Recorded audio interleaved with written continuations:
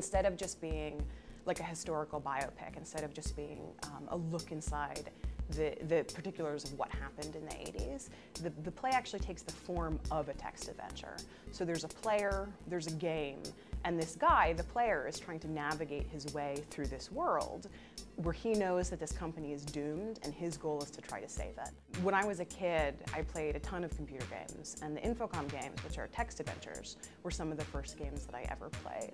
There's no graphics, you're not seeing anything on screen besides the text. So it's all about reading, imagining, and then sort of navigating your way through the world by typing commands. So I loved those games when I was a kid, and all I knew was that the company had folded in the late 80s.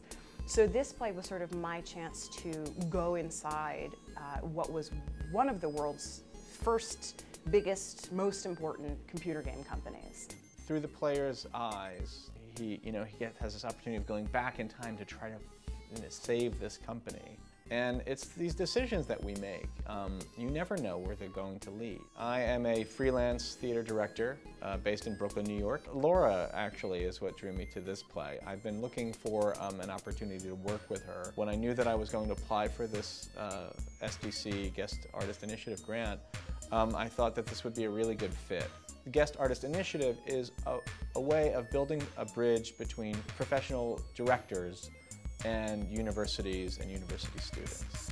I thought it'd be a good fit because of how Arizona State was presented to me, being very interested in the design aspect. I think that the designers are really on top of their stuff. They're really game, and that's been a very good experience. And the actors themselves are like very open. So this is a really great experience to bring them into what that's like doing new play development. One of the great things here at ASU is that we knew we needed a big cast, and so the student environment at Arizona State University turned out to be sort of the best testing ground for the play. We knew that we needed a lot of design, we knew we needed really specific technical stuff, and we're in a big theater, and we've sort of gotten everything that we've needed to do this work.